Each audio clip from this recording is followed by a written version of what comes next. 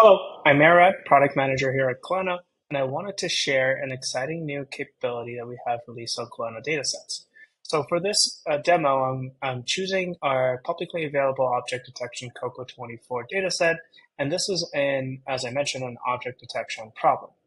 And what I would like to do is that I would like to set up a new measurement for my model results and propagate that measurement throughout all the models that I have previously tested to be able to measure the performance of those models based on that new metric.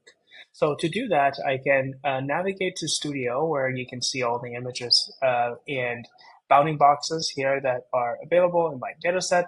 I'm going to click on Enhance Data, and this pops open the two capabilities here. One is the LLM prompt extractions, where you can ask the LLM what kind of properties or information you want to extract from your images, videos, and text, or you can check out this custom fields. Now, for this custom fields, I'm going to add a new one. I'm going to call this net correctness.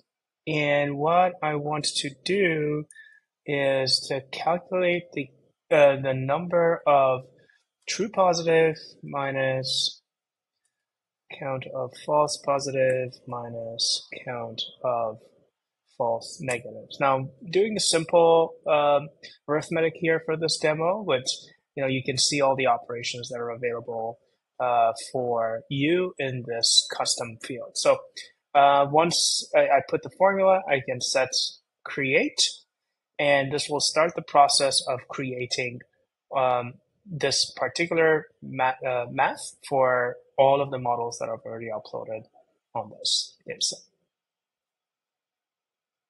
Now that we have set that up, I can go back to my data, add one of my model results, and go to data point details view and verify that this new metric, the custom correctness metric, has been added to the dataset. And I can view this number for multiple models. So if I add multiple model results, this new derived field or custom field is calculated for all of those model results, and I can see those measurements here as they pop up. And yeah, I can correct or compare model results at a data point level using this solution. With that metric defined, I can do many other things across the platform. For example, I can go to the distribution tab. I already searched for custom, the net correctness custom field, and I can compare the net correctness value of these three models that I am evaluating and make decisions here. You can filter your subset based on that also.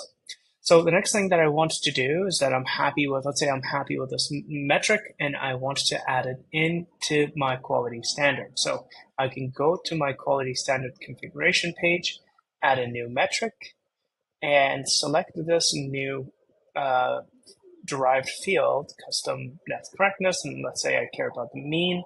That is a non-weighted mean of that value. Let's give it a better name, so we can call it mean correctness.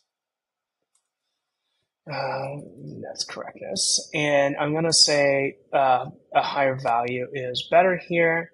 And just like that, I've added a new metric that I can use when comparing my models in my quality standard. So if I can add some of these models back in, then you can compare the performance of previously tested models using this metric with each other on your dataset. For other things I could do with this drive custom field, I can go to debugger and create plots using it. And in this case, I've plotted a difficulty score. There's a score calculated by Kolena that helps you identify data points that contribute to model errors.